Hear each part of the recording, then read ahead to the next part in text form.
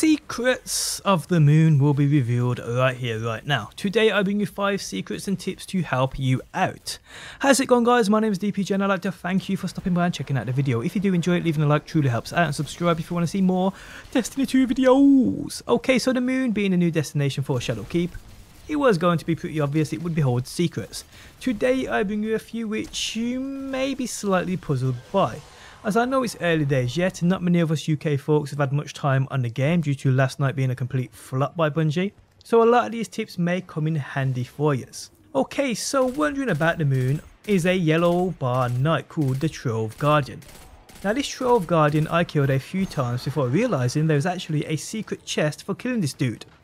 What happens when you kill him is a chest will spawn at the end of a secret path which only appears upon you getting close to it. As you can see on the screen now, I killed the Trove Guardian and locate a path which takes me to a hidden chest. Now although the chest and its loot are random, even blues in these early days help you with power level. So you may as well get these while you can and you are still leveling up.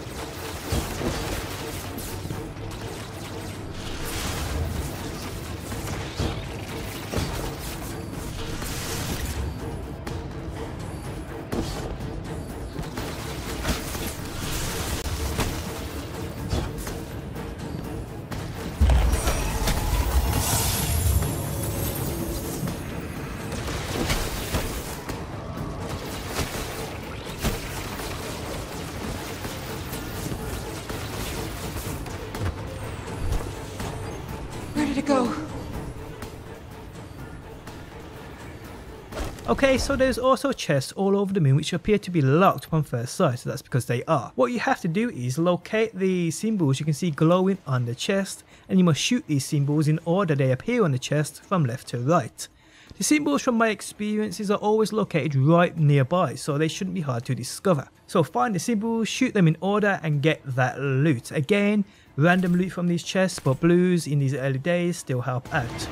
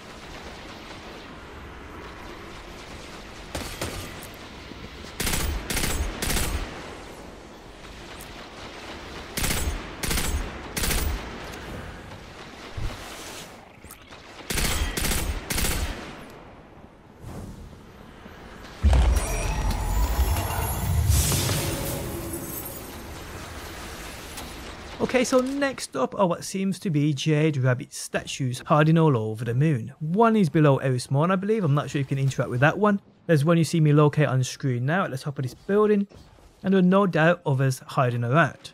These, like the kitty statues on the Dreaming City, they require you to find a certain item to interact with them. So the item you need to look out for is called a rice cake. And these I've seen drop from various places on the moon, including that symbol chest we just talked about.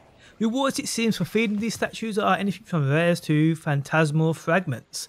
So yeah, people keep an eye out for these statues. Okay, so next up we have the unstable essence. What does this do? Well, for killing a nightmare enemy they drop a weird solar ball. Running into one you are given an unstable essence. This 15-second buff allows you to do extra damage to any nightmare enemy. So keep that in mind when you are struggling.